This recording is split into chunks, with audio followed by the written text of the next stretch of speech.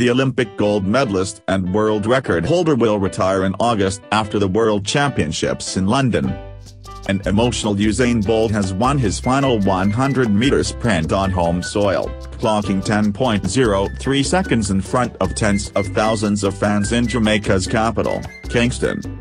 The multiple Olympic and world gold medalist, who will retire after August's World Championships in London, confessed to being nervous before running his last official race at home during Saturday's second Racers Grand Prix.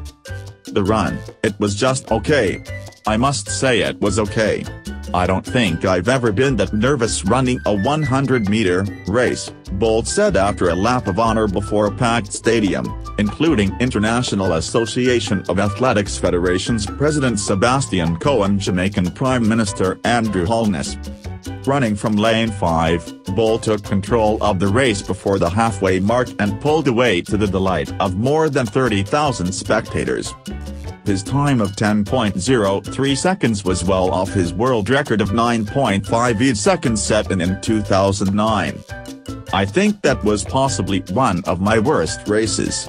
My execution was poor, my start was poor as always. I think in the last bit I lost it a little.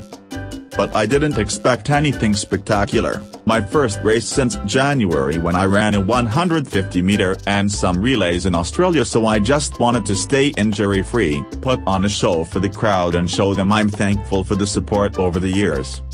According to fans, he did just that. He's a blessing to not just Jamaica, but to the world and to track and field, one fan said in Kingston.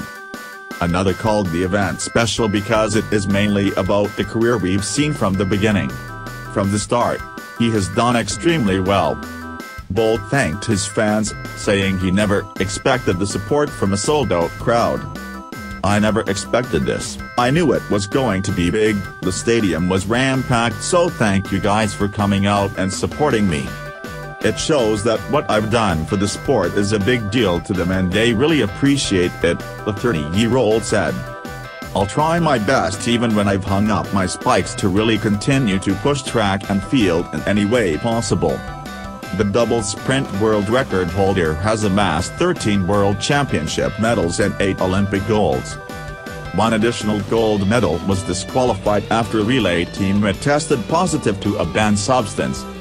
He will make his final bow in August on the UK capital, where he will only run the shorter sprint despite having a wild card for the 200-meter. It will definitely just be the 100.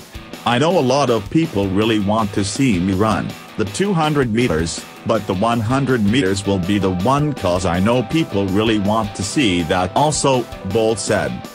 I'm just going there to do my best and to come through victorious as always.